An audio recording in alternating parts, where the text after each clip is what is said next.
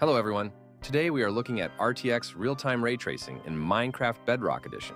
This feature is exclusive to the Windows 10/11 version of Minecraft Bedrock Edition and requires an NVIDIA RTX graphics card for compatibility.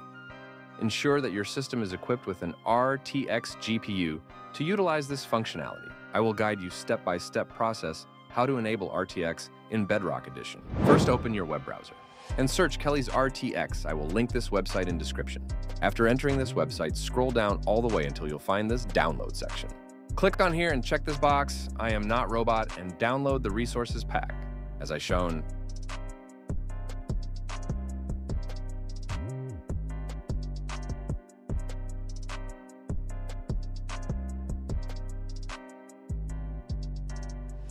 After completion of downloading process, open it. It will automatically launch the Minecraft.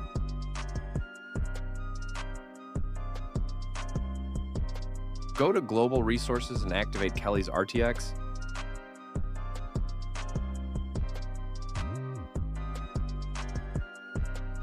Now open any world or server.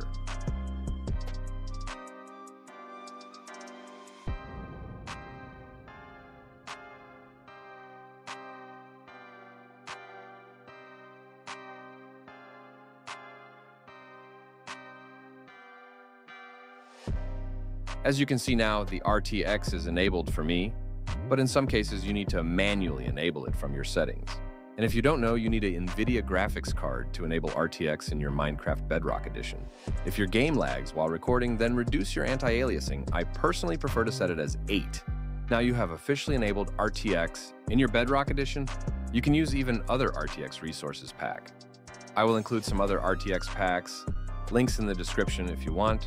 You can even check them out. I hope this video helpful to you all. Thanks for watching until the end. See you in the next video.